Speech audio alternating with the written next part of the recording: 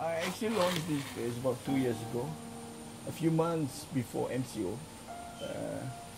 What happens that we had a little launch. We had about 150 people came together, and I had some performances by the blind, and I had some okay children who are artists. They were drawing at a corner. But 2 months later, the first MCO came into play, and I thought it was going to be a few months, as everyone did, but it has lasted till now, so it is very unfortunate. Now I am planning to slowly open it up as a site. First, my move is to open the space for private lunching,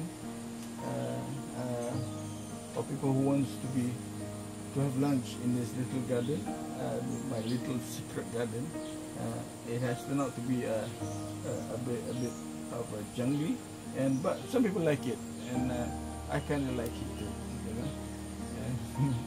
So we'll keep it this way, and so slowly we are opening up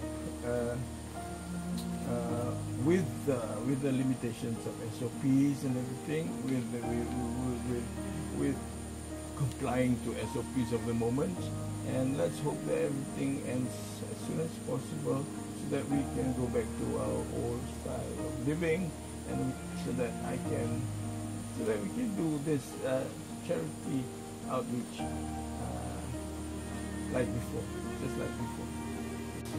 And for this particular spot, where I call it Kafe Basikal Tua, part of the proceeds from the sales or of the private lunching goes to OKU families as well, because some of the food items I source from them, so that I can empower their economy. So if you like to come here and have some private moments, private birthday parties, we have a minimum of 6 packs and a maximum of 12 packs at the moment, complying to the SOP of the moment. You can also go to Instagram, Kafe Basikal Tua, and make a booking from there. You can DM me, or any of you would like to contact me directly, you can WhatsApp me. WhatsApp only, don't call, at 011 6170 8502.